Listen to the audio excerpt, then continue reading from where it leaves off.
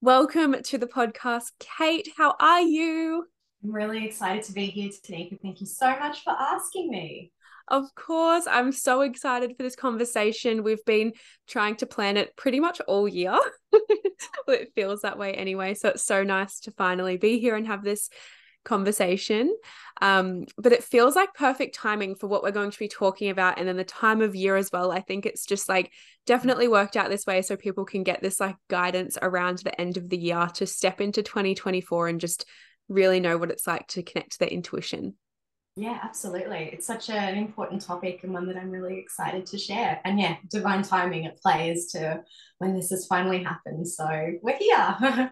Yay! Yes, and you're like the guru of intuition, and I just feel like I've learned so much from you. That's why I was like, I have to get you on here to talk about this and to talk about connecting to guides and the archangels because it's just such your zone of genius. Like you're just so connected. So this is just going to be so cool. I would love to start the conversation before we get into who you are and all the things with a self-love ritual that you love to practice. Yeah, so when you sent through this question, I was like, what is it? What am I really consistent with? And I am a single mum and a business owner that owns two businesses. So my life is very full. And it means that the opportunity for dedicated ritual has been really wavering for me this year. And so I was thinking about, what can I share as a consistent practice for me that allows me to come back in. And it's the theme of intention. So I can be in between clients and go, oh, I really need just a cup of green tea to like get me through. And I can be really intentional with saying that this is a cup of tea for me. I've been doing lots of school pickup and drop offs. And yeah, using that drive as an intentional ritual practice of like either listening to ceremonial music, chanting. Like if you ever want to pull up beside me to set the traffic lights, I might just quieten down a little bit. But yeah, using intention as the ritual so that I'm able to transform any menial practice that I have to do into something really special for self connection. And yeah, so that was my little one for you. I love that. And I feel like that's such a beautiful self-love ritual because so many people do lead these busy lives where they're balancing so many things, and intention is just so powerful. And I love the part around like the car, right? Because it's so easy to just have the radio on because that's just what automatically comes on, or to just like put a podcast on to like try and turn your mind off while you're mindlessly driving somewhere. But just being intentional with those pockets of time allows for you to then show up as a better parent, a better facilitator, a better partner, all the things. And I just love that self-love ritual. It's like making your entire day a ritual, not just having like a little ritual. Yeah, that's right. And then it was alleviating any guilt that I was feeling for not doing the practices that I've been doing like over 10 years Yeah. and going, okay, I'm in a different phase in my life where I don't have the same luxury of time and space that I once did. And yeah, then coming at it from a different perspective instead of just trying to fight against it, it's actually surrendering to the phase that I'm in now and being Yeah. in that way. Yeah, and I feel like collectively it's such a theme right now. I'm even noticing with like clients with telling them how to self-care afterward sessions. I'm like, finding the pockets of time in the moments where you're in the shower, like being slower in the shower, intentionally washing your hair, or like the car thing. Like life is just so busy, and we are sort of conditioned to believe that it's, wrong of us to not take 10 minutes every single morning to meditate, and then 10 minutes every morning or 40 minutes every morning not to do yoga or whatever it might be. But when you Mm. do weave it in this way, it just like you just said, it completely alleviates that guilt and just allows you to stay on path. And I just think that's so powerful. Yeah, So thank amazing. you.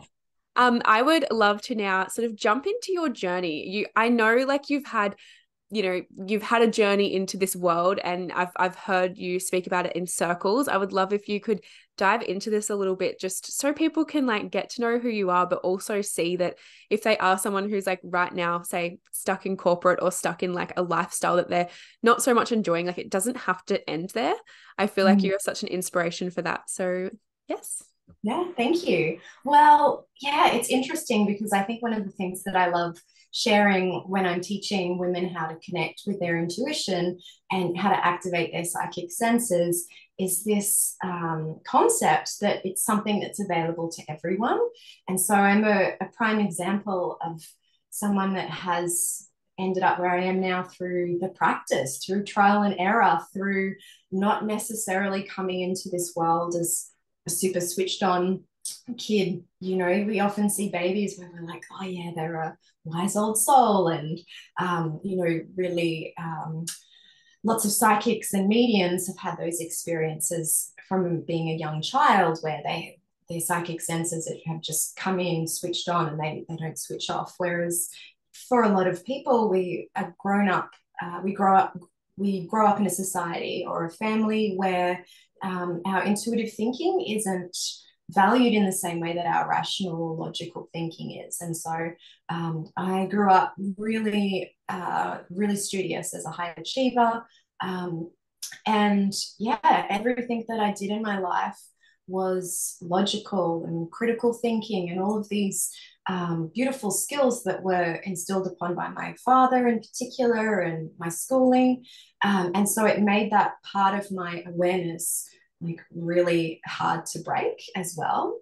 And so as I started to have more intuitive awakenings or leaning towards that, it was like, oh, I've got to like let go of the rational mind and jump into intuition. And now it's much more of a balanced approach between the two. It's recognizing that the rational mind and the logical mind is here for a reason and a purpose. And it's not about, you know, not using it. It's actually about bringing the rational thinking to the intuitive sensations and feelings, and then based on the information that both provide, that you have a bigger picture to make life decisions. And so I had my spiritual awakening, would have been maybe, I can't even think of what year we're in, a good over 10 years ago. And on the cusp of that, it was actually like everything in my world falling apart. And so I was working in corporate. I was highly stressed. I had hormonal issues. I went to see a doctor and would go down the mainstream medical stream, and it was, you know, sleeping medication, depression medication, going on the pill to try and like fix my hormones instead of mask them. And everything was just, this is the way that your life will be for the rest of, you know, this is what you need to be on. And yeah, I just had this natural curiosity at that point to discover more about natural health. And I was working with a traditional Chinese medicine doctor. And yeah, I just immersed myself in health and wellness from this natural perspective. And I studied to be a health coach at that point as well. So this was 2013. So that was 10 years ago. And I just had this like underlying curiosity about spirituality and intuition, but it wasn't really for public consumption or something that I was really willing to share about. So I ended up very privately mentoring with a professional psychic. And in those early days, it was really like paying her to provide me with the guidance and the answers to help me have a bigger understanding of my life and where I was headed. And I just couldn't get enough of it. And in this relationship with her, she would often test me, and she'd say things like, you know, you can do this too. Like, what do you think about this? And I would be in the back of my mind, no, that's why I'm paying you to tell me. And, you know, it took a long time to learn how to trust myself. But she was a fabulous teacher at providing tangible practices to increase that skill set. And she was a very, you know, very typical psychic medium who'd had all of these really early experiences, and she was so switched on, and that still wasn't quite available to me in the same way. But it was her belief and the way in which she teaches that it's teaching everyone to practice in this way. And so, as I mentioned, it's that practicing and using myself as the guinea pig. And eventually I brought in energy work and spirituality into my coaching business. I kind of moved away from the health coaching, and yeah, just allowed for this part of my life to be more public, to, you know, allow it to be a part of who I am in the world and not just what I do. And that's kind of where the big shifts and the big changes happened for me. Yeah, amazing. I never knew that about you, that you did like the health coaching at the very beginning. And I think that's that whole, like there was so many nuggets of wisdom there. I was like, oh my gosh, like the weaving of the masculine and the feminine, you know, like the structure and the doing, and like finding that balance of still having structure, still taking action, but doing it from a space of surrender. I think that's such a beautiful message that you brought through there. So thank you so much for sharing that. And also, it's such a huge thing that people do struggle with is very much that self-trust piece, especially when it comes to listening to intuition, right? And like you said, the beginning of your journey, you go to a doctor for help, for support, because that's what we do. And you're instantly just given like a bunch of pills instead of being told like, you know, what is your body asking of you? Or how can we shift your lifestyle? It's more just like, okay, let's just like stop there. This is how it is now. So that in itself creates such like distrust in our body, because we think that it's us that there's something wrong with, not our environment or not our work or whatever it might be. So the fact that you pushed past that and just listened to your intuition, even that early on, when it was like probably just a niggle of a feeling, not like as strong as it is right now, and that's been able to lead you to now like the woman that you are and the work that you do. I think that's just like such a prime example of listening to that gut instinct, even when it just feels like it's so tiny that no one else can, you know, no one else could hear it. Just keep Mm. following that. Yeah. Yeah, that's right. And one of the big practices that I encourage my clients to work with is through the lens of hindsight.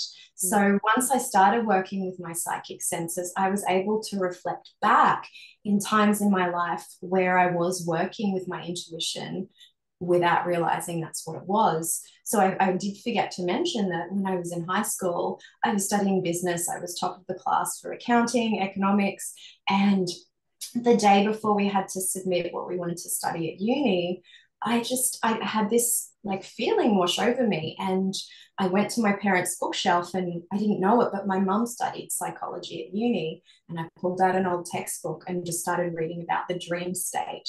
And psychology wasn't a subject when I was at high school. I didn't know anything about it. I read that and I was like, oh, no, I'm going to study psychology at uni, and Yeah. changed. It was like an intuitive thing that was like so overpowering that it was strong enough to just be able to confidently say that in the face of my parents, my teachers. I'd won this bursary for finances to go towards studying business, and I didn't want to do that. And so there was, you know, that was a big moment that I didn't know what it was at the time. And then I've had lots of little ones like oh, it was like a few months out before I was meant to get married. And I had this really weird dream that my wedding dress didn't arrive. And the next morning I woke up and I was like, well, I think I'm just going to call them and double check. And sure enough, this was in the days of fax machines. The place in America that does the wedding dresses never got the fax, and it was too short of a time to get it over here.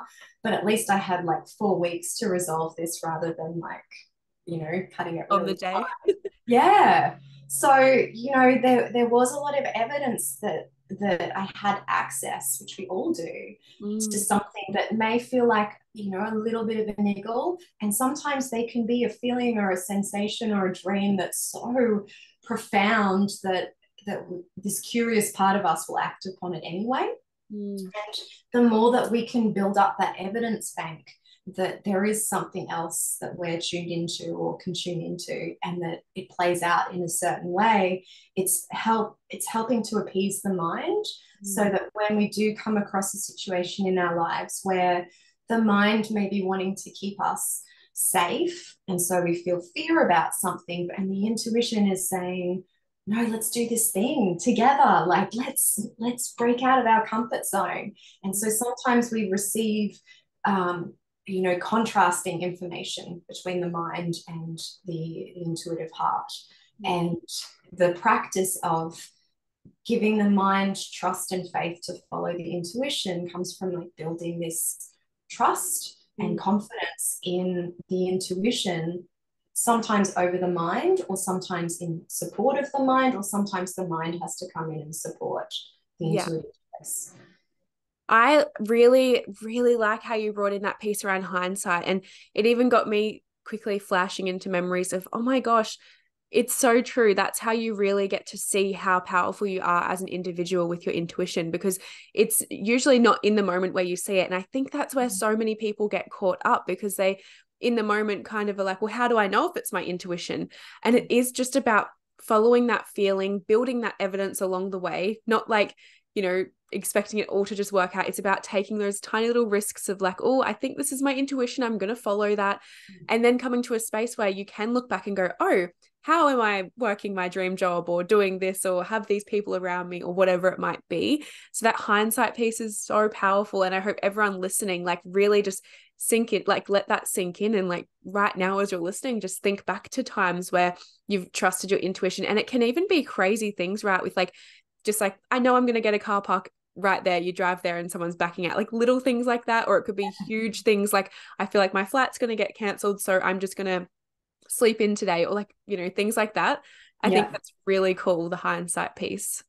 Yeah, and it's really important that when we start to build a relationship with our intuition, that we do practice in the areas of our life where it is low risk, because that gives us permission to just play around, see how it works. Oh, I knew that was going to happen, but I interpreted it slightly wrong. Where did my interpretation kind of go off track here? So that by the time it really counts to the big choices, that it's much easier to do when there is a major consequence. So one of there have been two big instances in my life where I've had to follow the voice of my intuition over rational thinking and logic.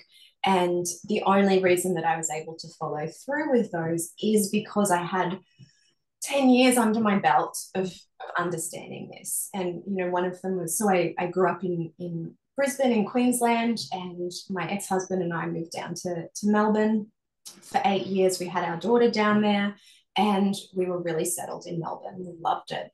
And we would fly back up to Brisbane we would alternate staying at our individual parents' house with our daughter, and someone would stay back in Melbourne with the dog.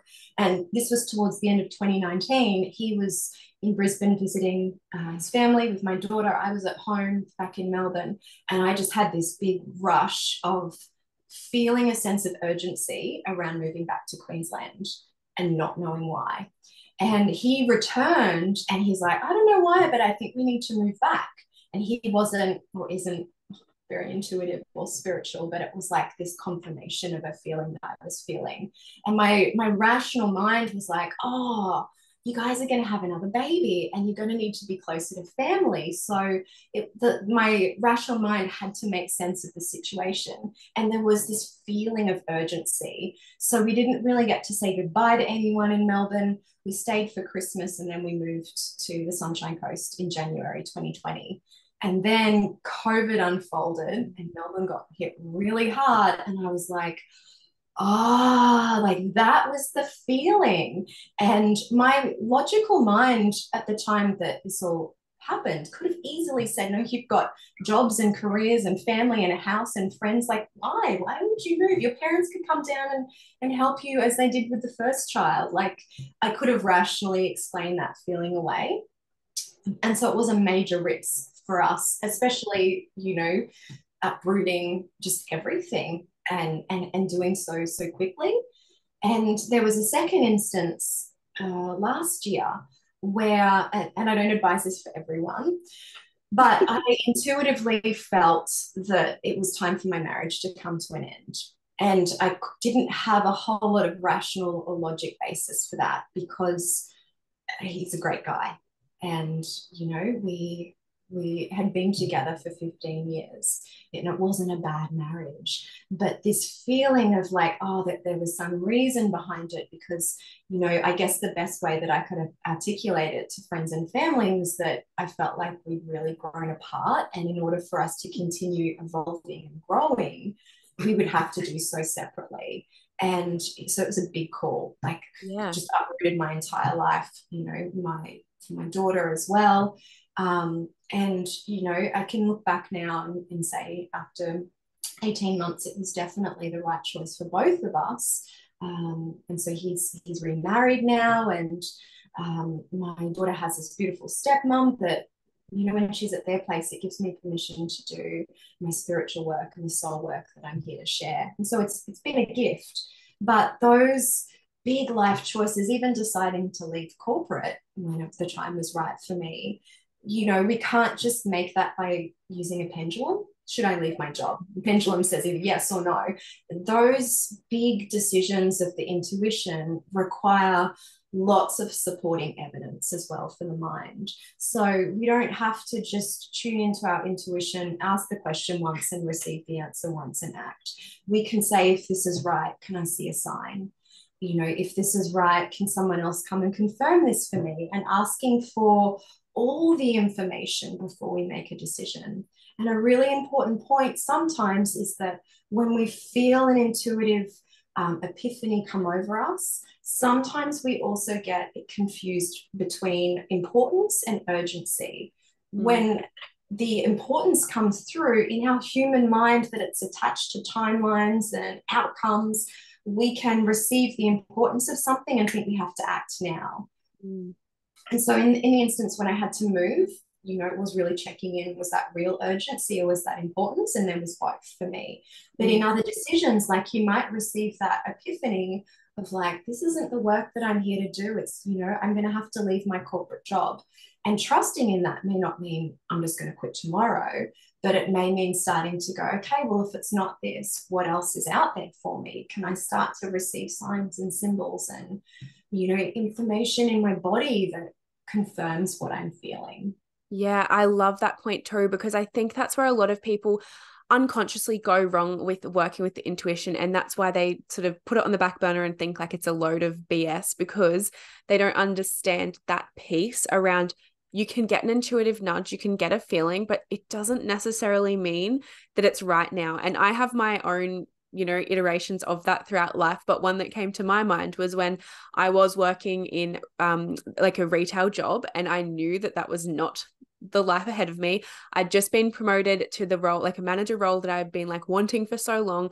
And as soon as I got promoted, I got like this inkling of like, okay, now redirect. And it was kind of like, but you've just got the position that you've been wanting, and like, why, and then that's when I started my journey of studying Bowen therapy. And now I'm in this realm of my running my own business and doing this. But it wasn't about the getting the inkling, going straight to the job, going, I don't want this position anymore, throwing it all to the ground and then being left with nothing. It was the, okay, like, the excitement's there. I know I'm here for more. How can I follow this? But at the same time, just allow my human to be a human and work a human job for now until it's ready to like step completely onto my soul path. And when the time, because you build that evidence, like you've been speaking into, you do get to a stage where you actually just know it's a risk, but it's safe. It's a risk, but it's not, you're going to lose your house. It's a risk, but you're not going to be left with no money in the bank and like, no food on the table.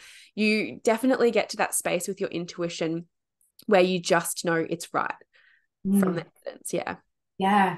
And even for some people, I've mentored lots of women who've tuned into like a massive leap of faith. And it's often the ending of one job to start some service work. And it feels like the leap is just massive. And, there's this invitation that we're co-creating in real time with the universe. And so if that leap of faith feels too big, we can always ask for a stepping stone. Can I have an interim job? So for me, when I left the marriage, I had to leave the family home and I needed a rental in a crazy market that was suitable enough for the work that I needed to do.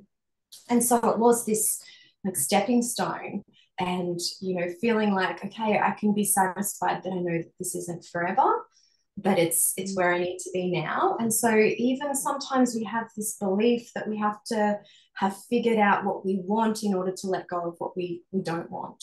And really it can be this acknowledgement that I've outgrown this, this isn't feeling right for me anymore because I'm opening and expanding and inspired by something else.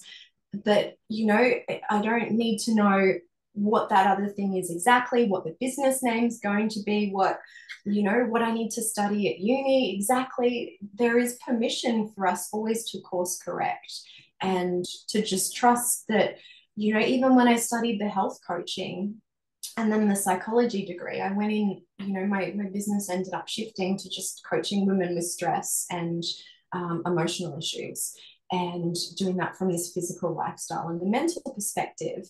And you could say now, like, my true aligned soul work is far more of the energy healing and the psychic readings, but none of the things that I tried in order to get here are wrong. They've all supported this journey, so that I can come at the guidance that I receive intuitively from my clients from this well-rounded perspective of the mental health and the physical lifestyle. So, we don't have to get it right all the time. It can actually be looking at it from this perspective of not like focusing our attention really honed into this one thing, but like, where else in my life can I expand? And so it might be that you're looking at doing service work in the world, but you just feel naturally drawn to doing like some clay classes and learning how to make pottery. And the process of being inspired by something and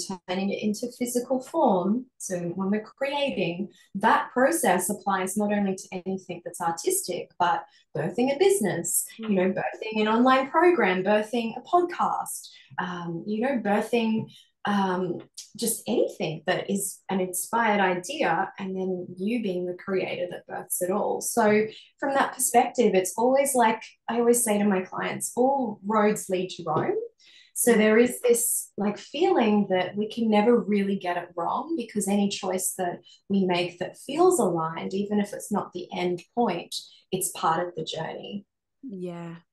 Yeah, it is. And we all walk our own individual journeys, right? And whatever the stepping stones along the way, whether they're big, small, uncomfortable, comfortable, they are always going to lead you and give you like the tools, like you just said about the pottery class, right? Like every little thing that you journey through in life, whether it feels in the moment like it's really hard, or it feels in the moment like it could not at all be linked to your purpose, it does come to a space where you are just like, oh, thank goodness I did that. Thank goodness I had that relationship. And you come to this space of gratitude of the journey, because it's always going to be unique to you, and it's always going to give you the codes that you need to get to what you've come here to be. So I love that. I love this whole conversation. I feel like people are going to get so much out of it, especially at this time of year when it's so easy to sort of give in to like all the stuff going on. It's like just listening to your heart space, like listening to your intuition is so powerful. I would love to move into a little bit about how you work with the archangels. If you are open to like open up this conversation, I think it's really cool how you work with the archangels.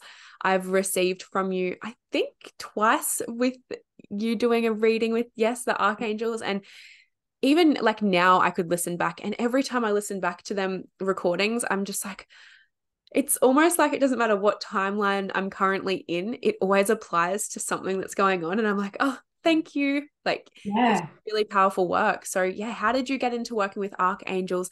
What does it even mean to work with archangels? Yeah, of course. So after I mentored with the psychic, it was really the capacity for me to use those non-physical senses. So we often think of like clairvoyance, which is clear seeing, claircognizance, clear knowing, clairsentience, which is clear sensing, so sensing within the body.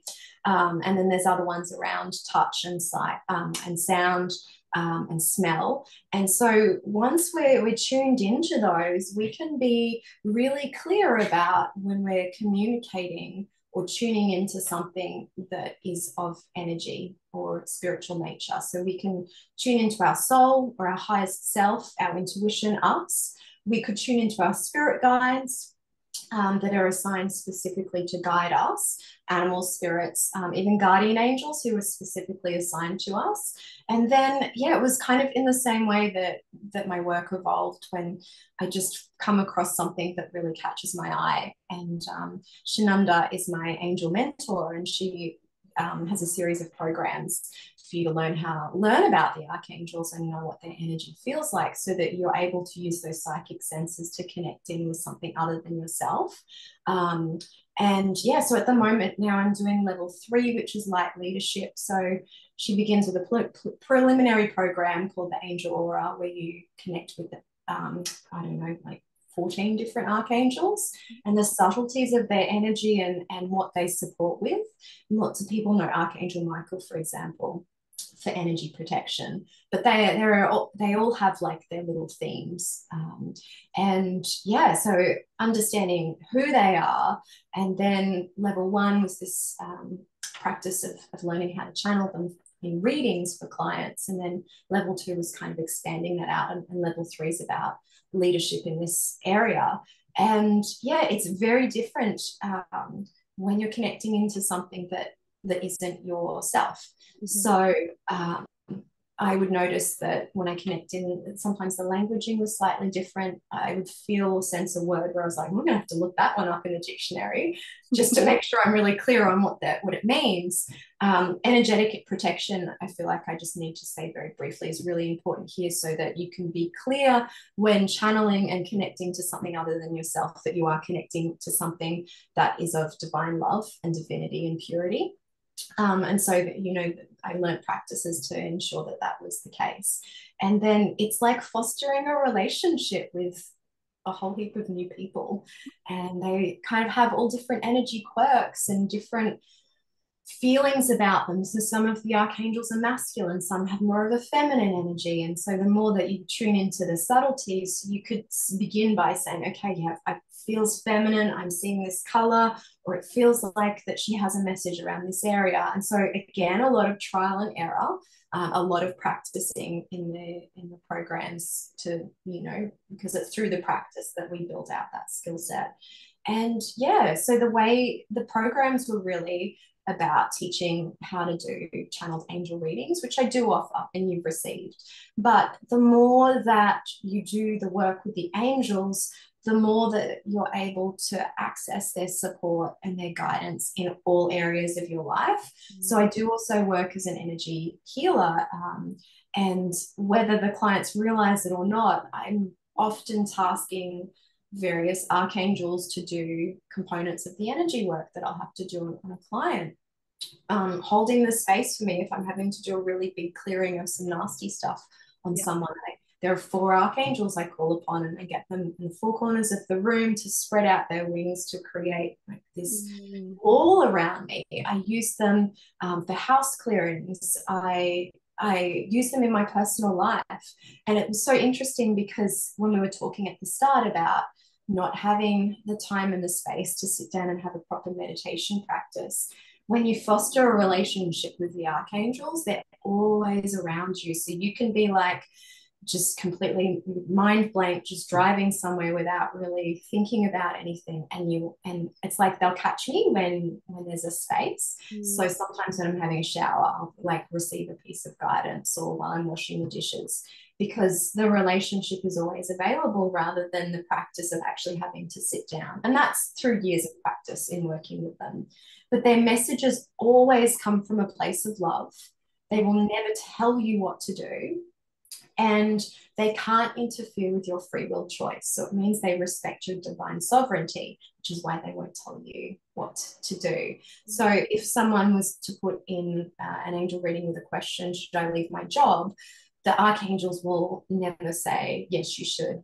What happens is they send messages around what it could mean if you left your job and what it could mean if you stay. And then obviously you in your divine free will choice can sum up those. And sometimes like the energy is glaringly different between staying and going, or whatever the question is. Like you can see that they're showing you that there is a quote unquote better path. And the other thing is really important is that the archangels won't predict the future. So this is why you mentioned, Tanika, that your readings, no matter what timeline you're on, feel current. Because what the archangels are doing, their readings span across all timelines based on your free will, individual choices. What the messages come through and tune into are your soul lessons, your soul purpose, your soul gifts, so that it's applicable no matter what timeline you're on. These are the things that we can't really outrun. And it might be that you're experiencing one of these soul lessons in a particular context of your life, like whether it be career or finances or health. So the lessons and the higher perspective guidance from the archangels is there, and it's applicable for where you're currently at in your life. So the readings will often provide a higher perspective rather than, you know, a particular timeline. Yeah. So I often share in my psychic development groups that there was this real big shift with 2020. So prior to 2020, most people in the world with their free will choices were getting up and doing the same thing each week. They were kind of in the same job. They weren't moving around. The timelines were pretty stable because there wasn't a whole lot of varied movement. And then when you have something like, you know, 2020 unfold, and it becomes really uncertain, and so people are having to make big decisions kind of out of nowhere. You know, jobs were ending, the world was really rapidly changing, and this instability meant that it would be really hard to have provided a psychic reading that predicts timelines and really specific outcomes into the future, because what could have been the most likely timeline on the day of the reading could change the next day.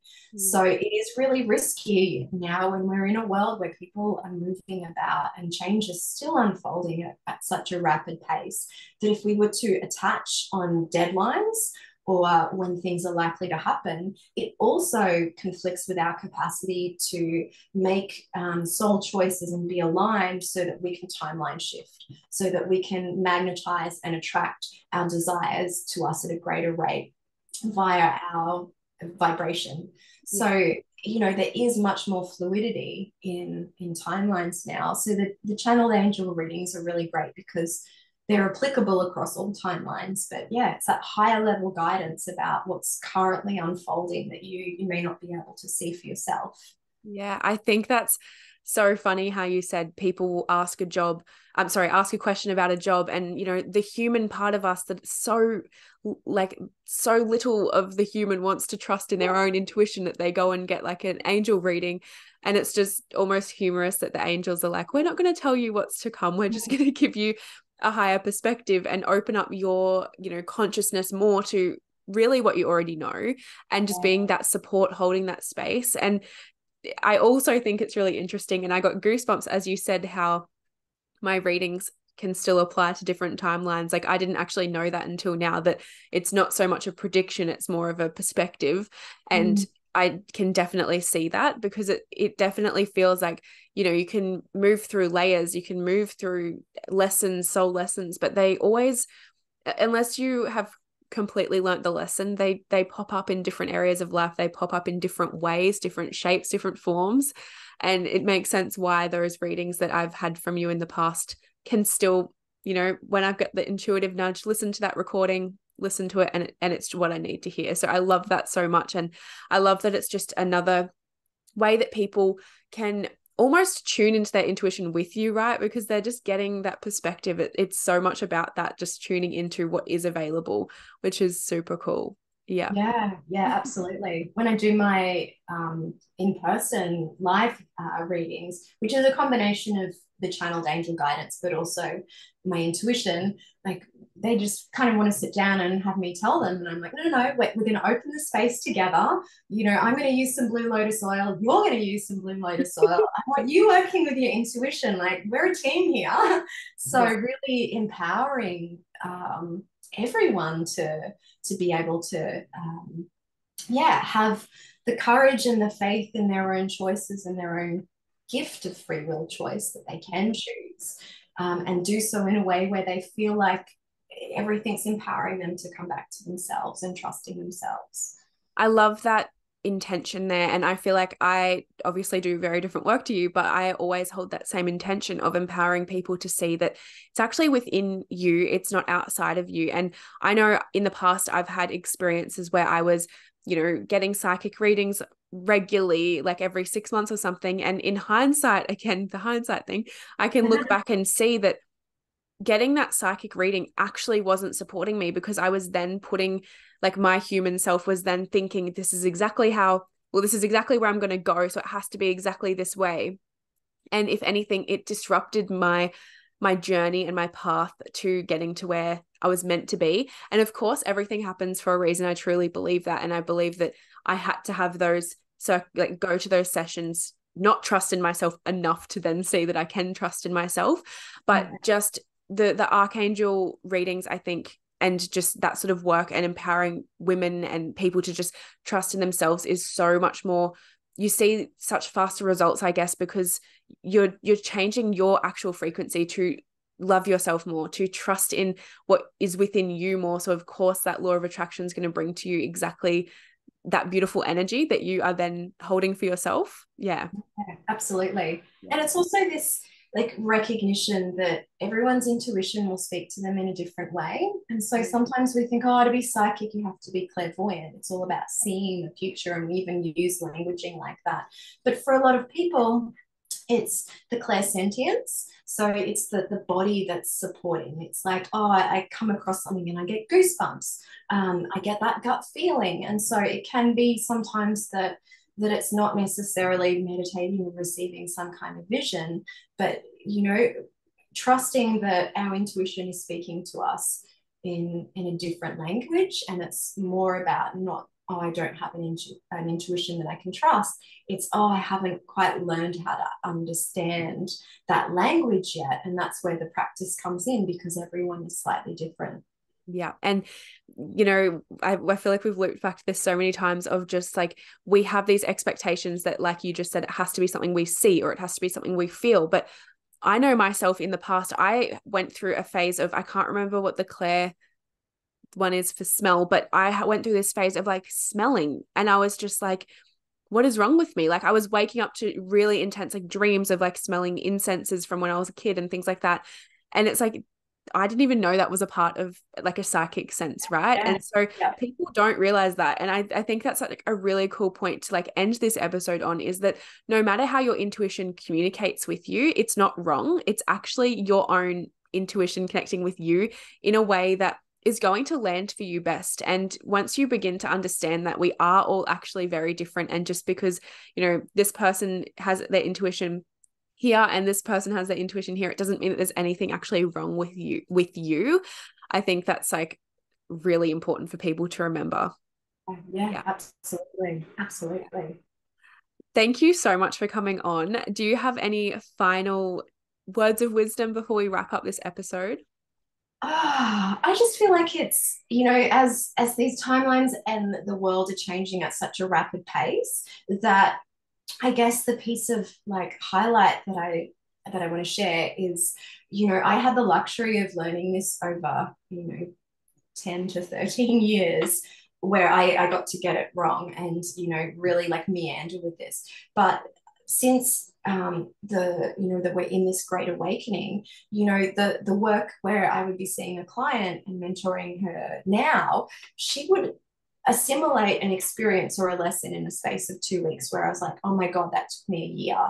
And so there is like, this is prime time for rapid awakening, rapid acceleration in ascension, in vibration, in energy. So like, if you've ever had that feeling of like, oh, I should probably like explore my intuition a little bit more, this is the time to do it. And you'll see great results with this, just this practice, taking the pressure off and having fun with it, playing with it, and just working out how it all works for you.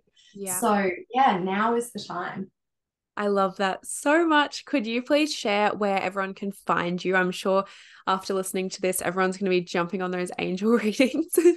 Yeah, absolutely. So I do work in person on the Sunshine Coast, but the channeled angel readings are recorded. I also do the live readings. I can do them via Zoom, and energy healing I can do via distance as well. And so my Instagram handle is @_moon_and_tide_. So I run sacred gatherings called Moon and Tide Gatherings. Is my second business.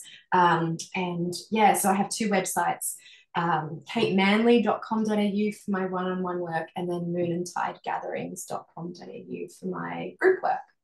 Beautiful. And of course, I'll leave it all linked below for everyone to find you. This was such an honor to have you on, and such an incredible conversation. I had no doubt that it was just going to flow so beautifully, and it did. I loved hearing more about your story and just how inspiring it is that when you just follow your intuition, no matter how it shows up in your body, it's always going to lead you to the right space. So I trust everyone listening got so much out of this too. And I'll see you all next week.